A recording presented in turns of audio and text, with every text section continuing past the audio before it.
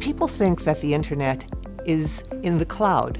People think of wireless, things going through the air. But the reality is 98% of traffic goes through fiber optic cables. 70% of the world is covered with water. These are fiber optic cables that are laid under the water, and that's why we call them subsea cables. We have a data center in Chile. We need to connect the data center with the US. Our products are growing. Our products are more sophisticated. They need more bandwidth. South America is a very costly region. We cannot scale using the existing cables because they don't have enough capacity. They are almost end of life and their cost is very high. Curie is a submarine cable system that Google has built between Los Angeles and Valparaiso, Chile. So it's our first experience on an international private cable. We are going to be able to bring more content to the region and extend our ability to connect to users in that part of the world. Curie consists of about 10,500 kilometers of submarine cable, which is about 2.5 times the length between the east and west coast of the United States.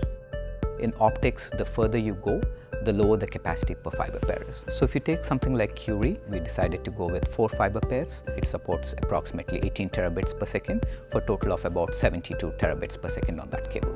And spaced out every 100 kilometers along that cable, we have an amplifier, which is also called a repeater in the industry, to amplify the signal.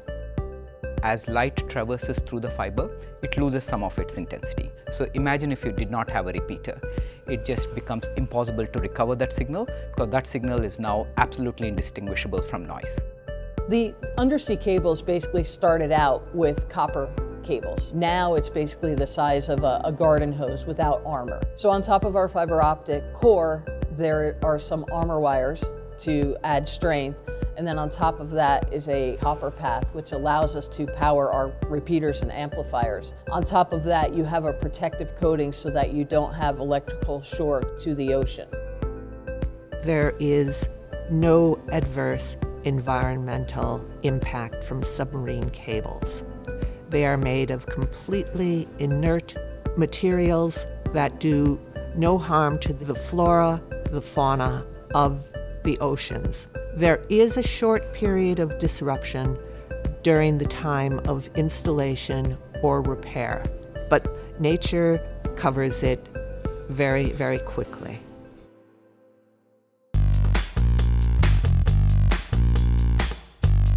So we're on board the SubCom cable ship Durable. In the distance you can see the cable factory, and that long structure coming down to the ship is called the High Line. That conveys the cable from the storage area in the factory onto the cable ship. Pieces of the manufacturing process are automated, and the actual deployment of the cable into the ocean is automated as well. The loading part is the most manual part of the project.